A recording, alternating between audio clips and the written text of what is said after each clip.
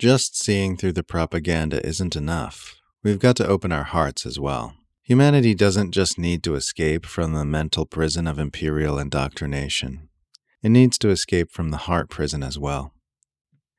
I'm always talking here about the need to fight empire propaganda to help the public awaken to the fact that everything we've been trained to believe about the world is a lie, because that insight, taking root in sufficient numbers, would be the first step toward the revolutionary changes our world so desperately needs.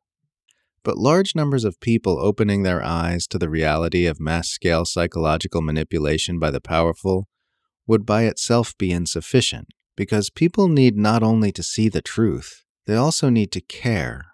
Realizing the depravity and immense human suffering the U.S. centralized empire is responsible for creates an opportunity to respond to this insight with horror and begin resisting it, but it is only an opportunity.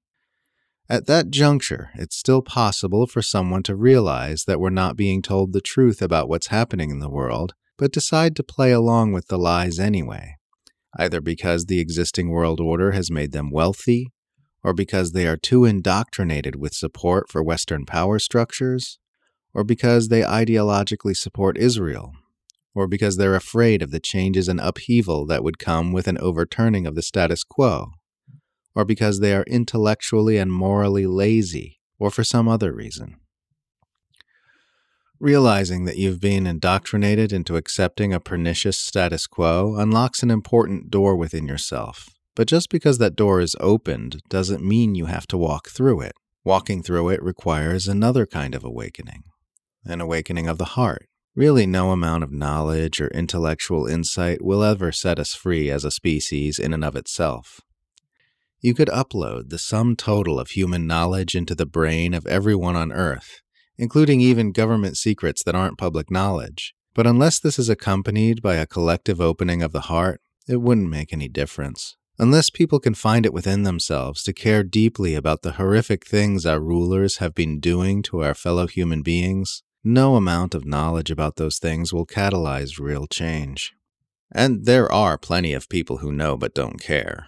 The most powerful government agencies in the world are run by people who know terrible secrets about our ruling power structures that we ordinary members of the public are not allowed to know. But because their loyalty is to the empire and not to humanity, they don't care about the moral implications of what they know or the human suffering the empire is responsible for. So the demand of this moment in history is not just to understand, but to care. Not just to know what's wrong with the world, but to feel it. Not just to awaken on the level of the head, but to awaken on the level of the heart as well. Not just to value our own personal understanding, but to value humanity as a whole.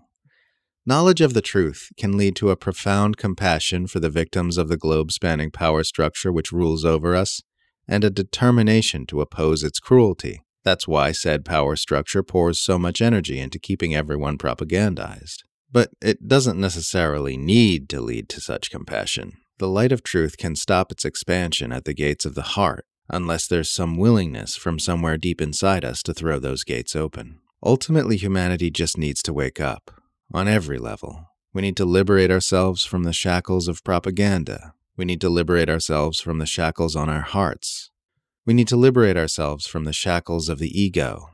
We need to liberate ourselves from the shackles of the dualistic perspective which obfuscates the oneness of all reality from our vision. That's what's being asked of us at this juncture, to wake all the way up and become a conscious species. That's the only way we're ever going to be able to move about on this planet in a healthy and harmonious way.